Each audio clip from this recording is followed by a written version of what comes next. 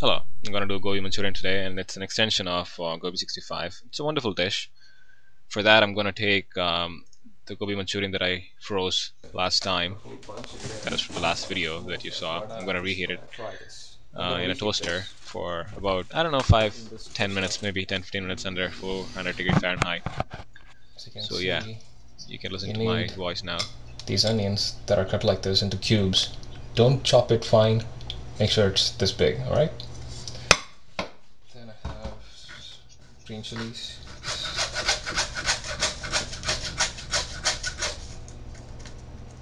You can add one or two, it's up to you. Not more than two for that quantity. Even two is going to be really spicy, but I'm going to take it with curd rice. This goes really well with fried rice, fried noodles, and anything else you can think of. This is dry Gobi Manchurian, by the way, so. And ginger. Now I'm just trying to show off my blade skills Mince the ginger. with the ginger and the garlic. It's kind of blurred, but yeah, you get to see what I'm doing. Pretty neat, huh? I love my cleaver. So there you have minced ginger.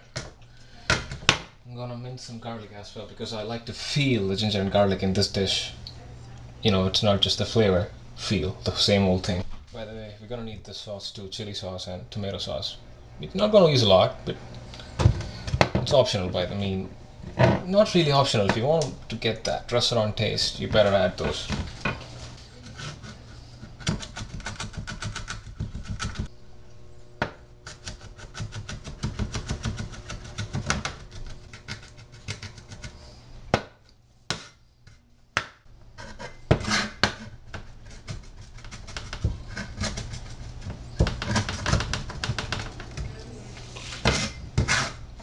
So that should be enough. Yeah, it's more than enough actually. I'm just gonna take a little more garlic out of it. Yeah, that should be enough. And that's the basic ingredients. Oh yeah, Next, as you see, you're going to take a small portion of capsicum, get rid of the seeds, and cut it into cubes, as you can see. cubes, yeah, and I'm just gonna add a little more of that. Yeah, that should be fine. Yeah, you do need to have the pan really hot. I mean, you're going to cook the whole thing in high temperature. You're not going to reduce it at any point. I mean, if you have your regular propane stove, it's good to have it in high flame. Electric stove, 10, 9, or the max. So you're going to drop Yep. ginger, garlic, and green chilies first, as always. You're going to saute it for about 40 seconds maybe. I've obviously edited it. And then the capsicum and the onion go in. Toss it a bit like that. Saute it maybe for, um, I don't know, maybe a minute.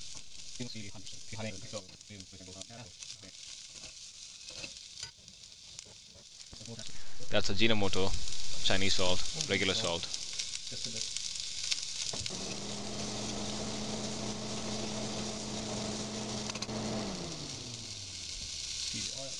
Yeah, as you can see, the onion's half cooked. I mean, it's not brown yet. The same with capsicum. Should be half cooked, partially cooked. That's it.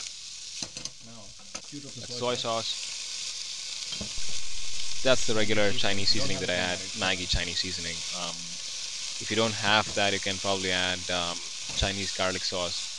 If you don't have anything of that sort, you can leave it aside. It's all right. Next to that, I'm adding chili sauce. It's about half a teaspoon or maybe 1 teaspoon, depends. Next to that, I'm adding ketchup. Once again, the same, 1 teaspoon or 1.5 teaspoon,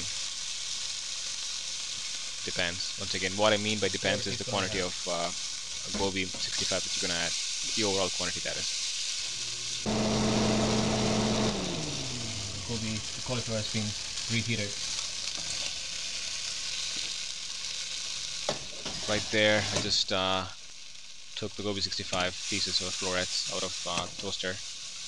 It's pretty hot now and crispy, really crispy. So you can stir fry it for about 5-10 minutes. It's still going to be crispy. This is really dry. If you want it a little lighter, So this is where you got to decide whether you want it like that. That is, crispy Gobi 65 mixed with sautéed vegetables, or you want to let the Gobi 65 flavor mix a bit with the whole mixture. So this is what I'm going to do. That is, I'm going to add a little water. Even though you call it rice Gobi Manchurian, you have to add a little water so that the flavor mixes back and forth. That is, the flavor from the vegetables, ginger, garlic get into the Gobi 65 and vice versa. So this is just to have a close look at what's happening.